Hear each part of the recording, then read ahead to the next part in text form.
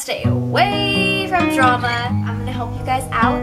Damn it, I am the world's biggest procrastinator. I'm gonna be stronger than this and just be ready to change it. Hey everyone, today I'm gonna be filming a tips on how to survive middle school.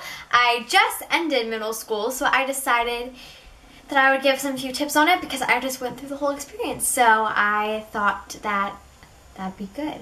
Some of these things I wish I had followed throughout all the years of middle school because I didn't, and I'm gonna pass them on to you. Some of these things I lived by and never crossed.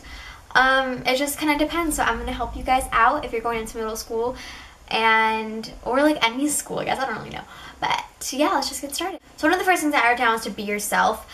I struggled a lot with not being myself, changing myself for other people, like being like acting dumb kind of, and just different things that I didn't really need to do. Like, I'm good enough on my own. I was in bed and I was just realizing that like everyone likes me for me and I'm good enough the way I am, and I was like, wow, like I can just be myself and I don't need to change to just like be more liked. And so that's something to try to do, is just not, if you notice yourself lying or doing things that you don't normally like, you just stop yourself. And I ended up doing that, and I was like, yeah, wait, I don't like that. Or, you know what I mean? Like, I ended up just like being honest with myself and what I was saying to people. So I think that's really important.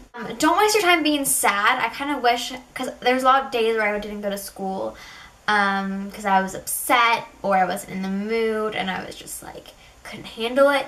In middle school, you probably will go through a lot of growth, and your hormones honestly may affect how you feel.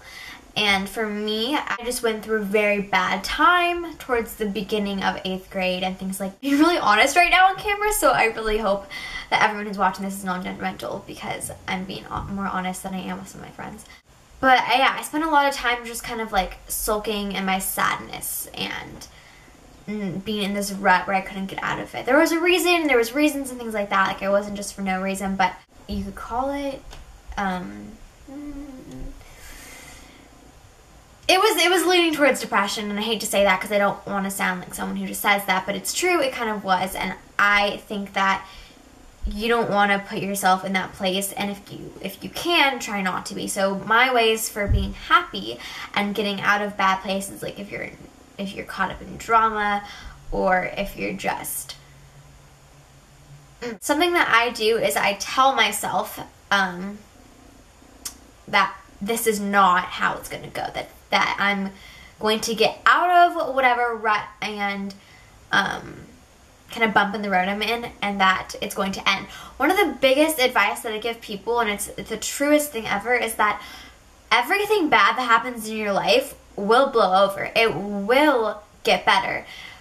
Nothing lasts forever. Nothing that's happy or good lasts forever. Everything is kind of a cycle, especially in my life. My life is kind of a cycle. I'm just up and down and up and down, and I just kind of want to stay up at some point. And so if you're in a bad spot, I know it might feel like you'll never get out of it, but the truth is you will. And I've noticed that through everything in my life. And I think that it's important to just take yourself out of those places to think, no, I'm not going to be sad. I'm going to be happy. I'm not going to let myself feel this way. And I was at school one day, and I was just like, in the midst of all this stupid drama, and in my head I was just like, they can't hurt me, this can't hurt me, you know what I mean? I was like, I'm gonna be stronger than this, and you have to decide that for yourself, and there's no one who can tell you to do that. That's up to you.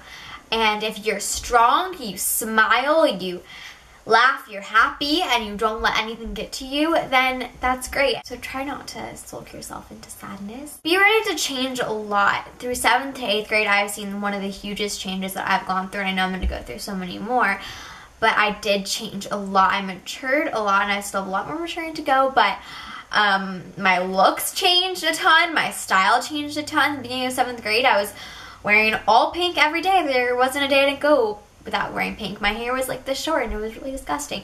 My skin was perfectly clear, and now I'm like a little bit older. I'm in 8th grade and my hair is longer, my style has changed, and my skin is not as perfectly clear as it was before.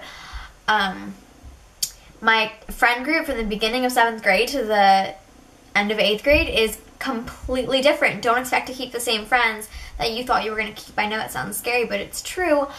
That'll change a lot, and just be ready to change. I think middle school is somewhere where a lot of people develop different things in their life. Be open to new experiences. I'm not saying drugs or alcohol. I'm saying, like, be open to new things. Try new things. Like, you're never going to get middle school back. So if you're afraid of something, try to fix that fear through the time you have. Just be open to new experiences, and I think that's something that's really important. Stay away from drugs and alcohol as long as you can. That's a kind of a typical thing.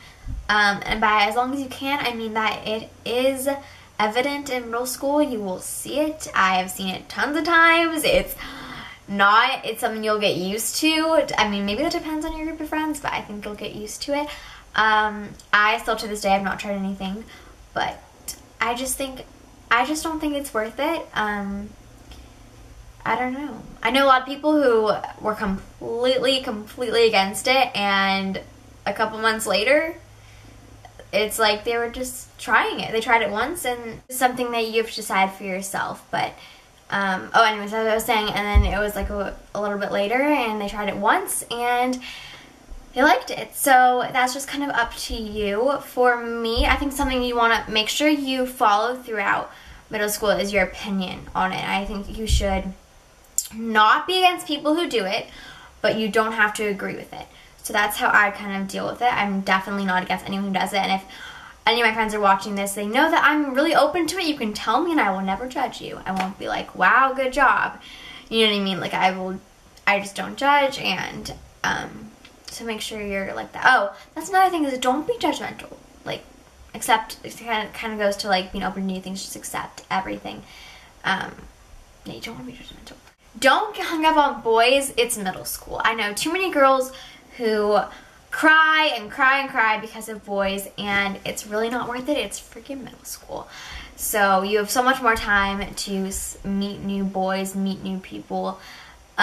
It's really not worth it. I mean, I have gotten sad about boys throughout middle school, and that has been something that's bothered me. And if it's like about like I mean, I kind of understand more if it's about like your best friend or something, and maybe your best friend's a guy, like, completely understand that. But also, I honestly do understand if you like someone so much that it just hurts, and if they just kind of leave you out of nowhere, or they stop caring, or they hate you out of nowhere, or just unexpected things happen, how much it hurts. I do understand, and it sucks, and I know, but also remember that things do get better, and you have a lot more time to worry about boys. No drama. Stay away from drama. For a long time, I was completely out of drama. No. This drama was out of my life. But then I kind of got sucked back into it a little bit. So definitely try your best to stay out of it. Just don't talk bad about people. You don't have to. Like, honestly, when I think about it, like, what's the point? Like, maybe have one friend where you just get all your feelings out about people, but don't talk to everyone about it. If someone's gonna start a fight with you, either don't reply, or your reply can just be like, honestly, I really don't care. Like, I'm kind of just over this. Just try your best to stay out of any drama. My last thing is actually do your work and don't procrastinate. That's something I wish I followed. In 7th grade, I was like straight A student, like, bam, like, I was amazing, super smart. 8th grade came along and I cared way too much about friends and like other things, and I got sucked up in just a lot of different stuff that didn't matter that much. And I think that it's more important to stay with your school stuff. Don't procrastinate. God freaking damn it, I am the world's biggest procrastinator. I swear, like, I started a school book. I started like a history book we had to read for history like the day it was due, and we had like 2 months. Like, that's how bad it got. So definitely, it's really not that hard. 7th and 8th. 7th is a freaking like a breeze for me, at least. 8th grade was a little harder, but that's kind of because I didn't try. Listen, and do your work and you'll be fine. And I really hope you guys enjoyed this, and I hope this helped you in some way, and I love you with all my heart. I'll see you in my next video. Bye!